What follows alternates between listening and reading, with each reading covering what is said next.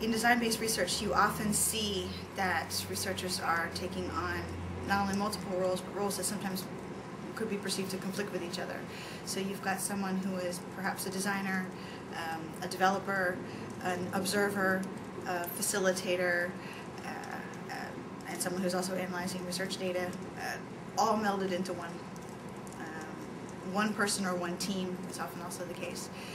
And some of the strengths that I associate with that are the fact that lines of communication are very, very short, and because so much design research is iterative, the opportunities for taking insights from one iteration or one piece, even one small piece of a study, and doing something with that insight to get your iterations moving around faster, your prototypes moved along more efficiently. I think there are a lot of opportunities that are offered by having those close lines of communication.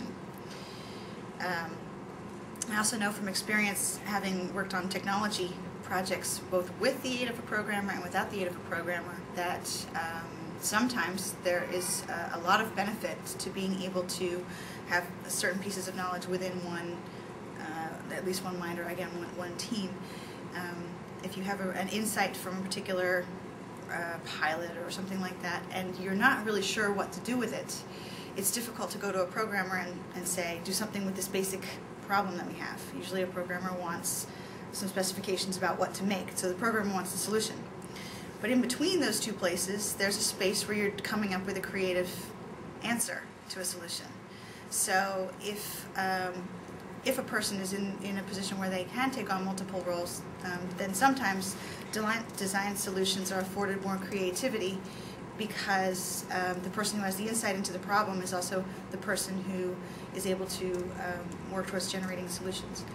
On the other hand, there are limitations to that. You know, some have jacks of all trades, but most of us are having a forte in one particular area or another one. So I think that a multidisciplinary team is essential to any serious large design project. But at the same time, gathering at least an empathy, if not some basic skills in some of the other disciplines, is really important for being able to be creative in solving a problem.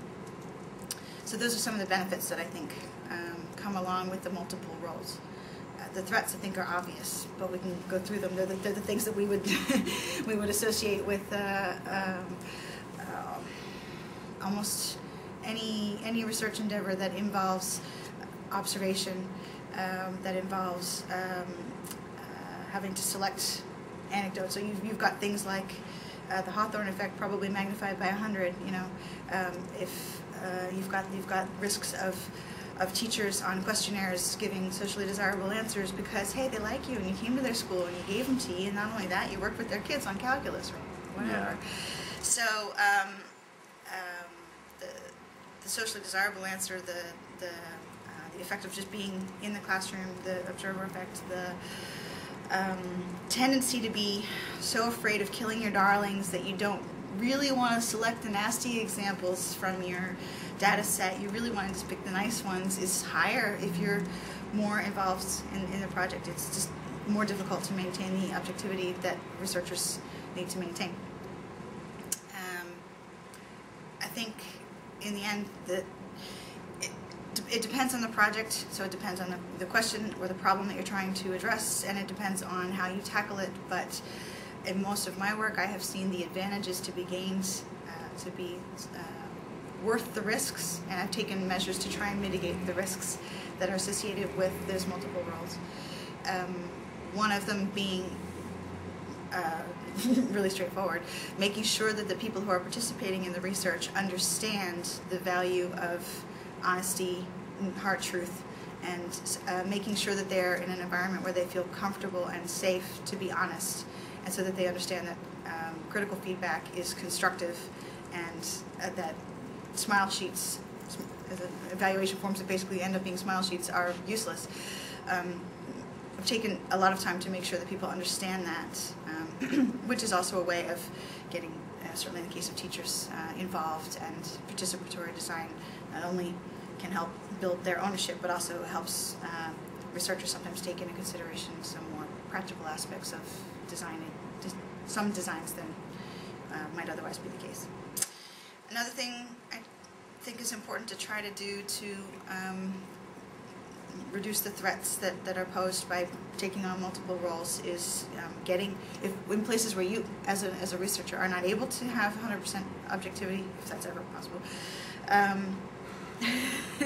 make sure you get other critical friends who are a little bit more adept at doing that. So bring in other researchers to look at the same data, to look at the same phenomena. So triangulation can come into play, not only in terms of triangulation of researchers, but you could also look at triangulation method.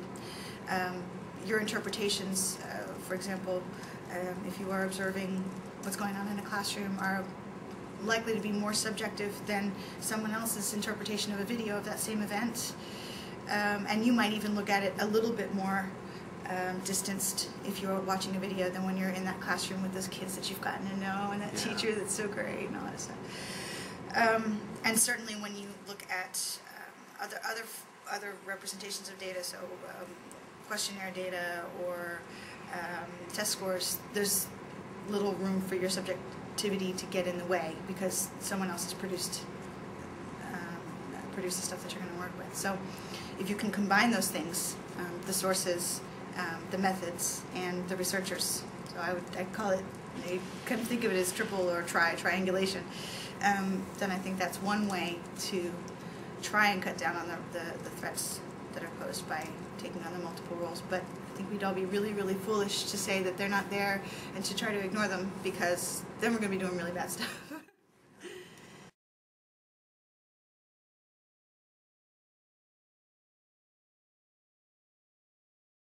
Well, I think there's been a lot of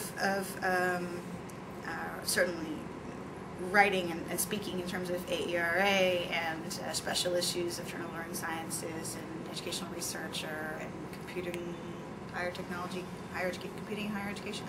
A lot of special issues have dedicated attention, and up until now, I'd say the main focus has been, hey, this is good stuff, we ought to do more. So that's the legitimacy thing. That's great, but if we want to get broad-based support, then talking about good stuff is not going to do nearly as well as showing the high-quality outputs that make a difference. And so in the end, I think that we will serve our community best by putting examples out in the public that show why design-based research is a must. Yeah, I guess we got to give people the goods. we need to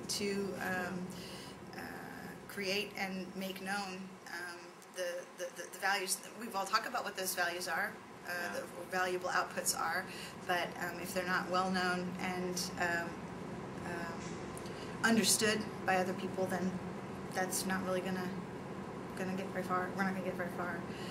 What's difficult is you have a little bit of a chicken and an egg problem, in the sense that a lot of design research requires large interdisciplinary teams and long timelines, and those are not necessarily the ones the kinds of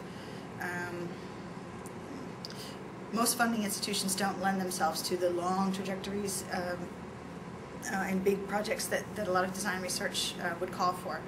So then you have the question of how do we provide powerful examples and powerful cases of illustration when the means that most of us have to work with come from a different research tradition. And then we have to be clever. And I suppose that what we need to do is find people who are maybe not totally sold on design research, but willing to think about it and ask for some ideas about how to